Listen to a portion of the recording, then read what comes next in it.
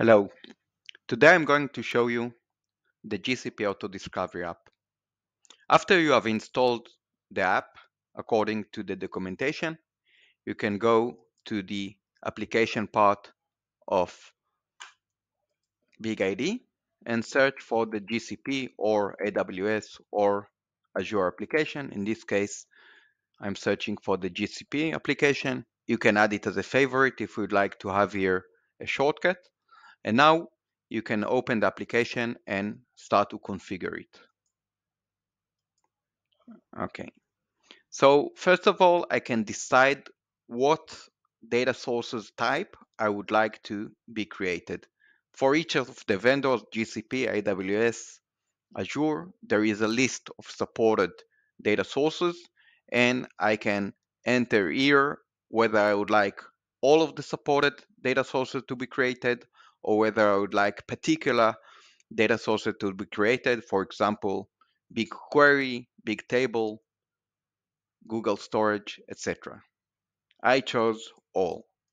Now I can decide what prefix I would like the data sources to have. In this case, I chose my own name. Of course, you can choose anything. Now I can decide whether I would like to add new data sources, whether I would like to update existing data sources, and what I would like to do with deleted data sources. For new and updated, I can select true or false. For deleted, I can select ignore, which means that nothing would happen if it's deleted. I can select disable, which means that it would be automatically disabled if it was deleted in the source system. And remove mean that it would be deleted and it will disappear also from BigID. Now I can add credentials and credentials ID. If I have HashiCorp as a vault, I have to use also the HashiCorp ID here. And if I have SQL databases, for example, Postgres or MySQL, I have to enter here a username and a password. If I don't have SQL databases, I don't have to enter it. Now I can decide whether I would like the data sources to create it enabled or disabled. I can decide that if I have data sources with buckets, for example, Google Storage, I can decide whether I would like to have one Google Storage data source or to have multiple data sources, one for each bucket. So I can consolidate the buckets or I can create explicitly for each and every bucket its own data source. Now I can decide whether I would like a test connection to be part of the onboarding. It would take more time to onboard this way, but then I would be sure that the created data sources are really working.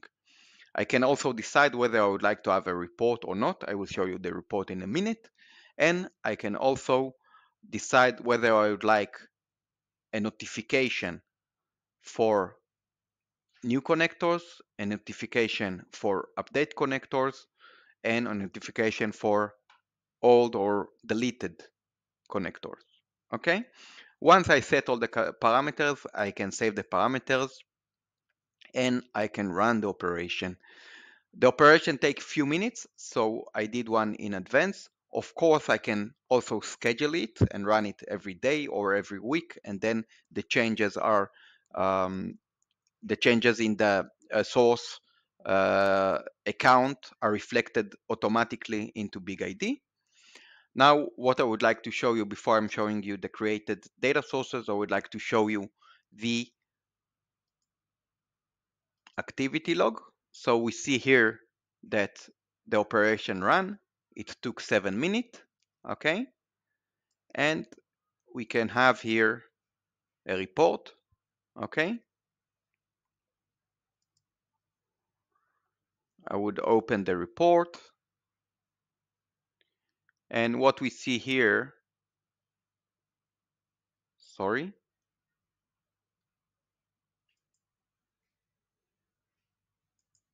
what we see here is the ID of the data source, the type of the data source, MySQL, Postgres, BigQuery, what happened to it, like created, not created, etc.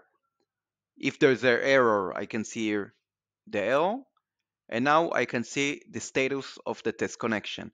Now you can see that I have mostly success test connections, and here I have two failures and the failure reason.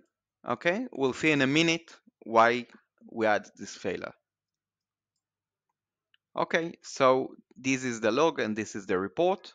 Now let's go to the data sources and let's understand what happened.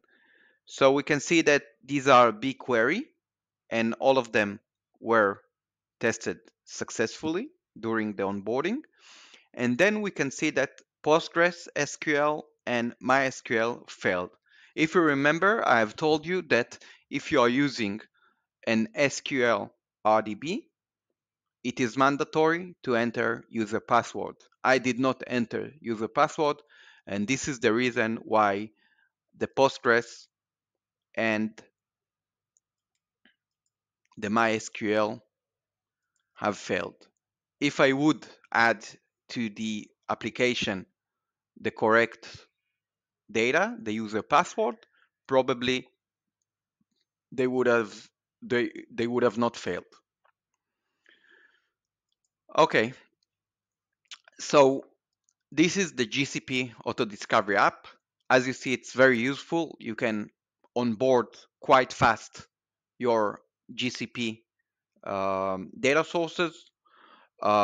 We have the same application also for Azure and AWS. And then again, on these vendors, you can easily automatically discover the data sources on your account and create them automatically. We have already a customer that was able to onboard in few hours few thousands of data sources. So this feature is very useful and very cool for a customer such as ours. Thank you very much. I hope you enjoyed the demo. Bye.